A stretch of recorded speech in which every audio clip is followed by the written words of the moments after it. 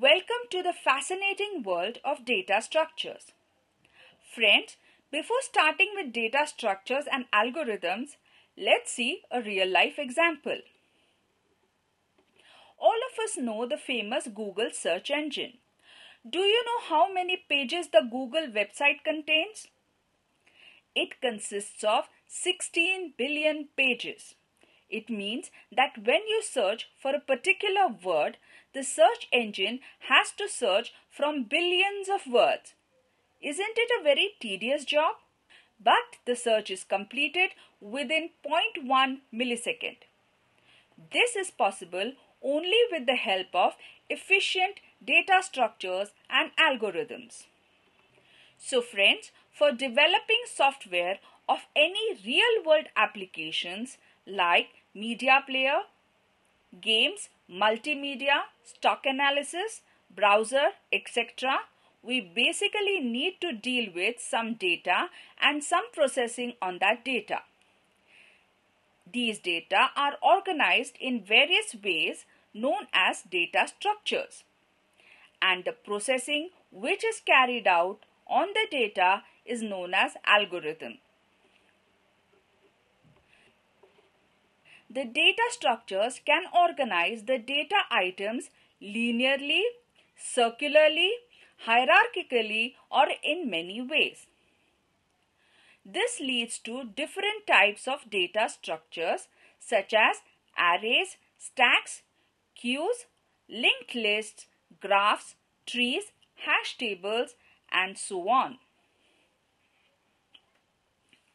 These data structures have their own algorithms like traversals, searching, and sorting.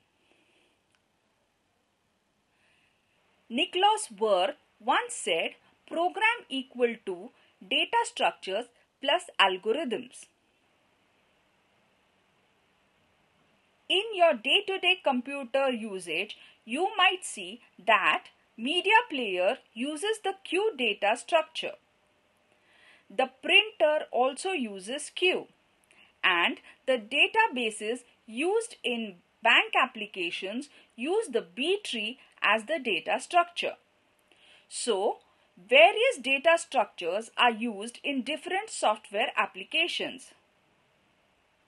Now let's see an interesting concept related to data structures. Complexity of program. The performance of a program can be analyzed by its complexity, that is, the amount of computer memory and time needed to run a program. So, we use two approaches to determine the performance of a program: space complexity and time complexity. Let's see what is space complexity. The space complexity of a program is the amount of memory it requires to execute. The program needs this amount of memory in some proportion. If this proportion is more, then the program is more complex in terms of space complexity. To represent the complexity of any program, we use a notation called as Big O notation. For example, consider one-dimensional array. As it is linear, its space complexity is O of n. As you can see, the complexity is represented using function of n. Likewise, if space complexity is quadratic, then it is O of n square.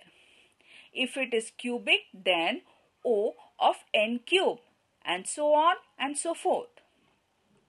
Now let's see what is time complexity. The time complexity of a program is the amount of computer time it needs to execute. Let's try and calculate the time complexity. Consider the following program. We can represent the executable statements in the graphical form. After counting the total number of executable statements, it is observed that the time complexity of this program is O of a function of n. The maximum degree of n in this function n is 3. Hence, the time complexity is O of n cubed. So, in this way, the performance of the software is decided by its space and time complexity. Note that if software must execute in less time, then it requires more space and vice versa. So there is a trade-off between space and time complexity. So friends, now we are ready to get started with various data structures in the next sessions.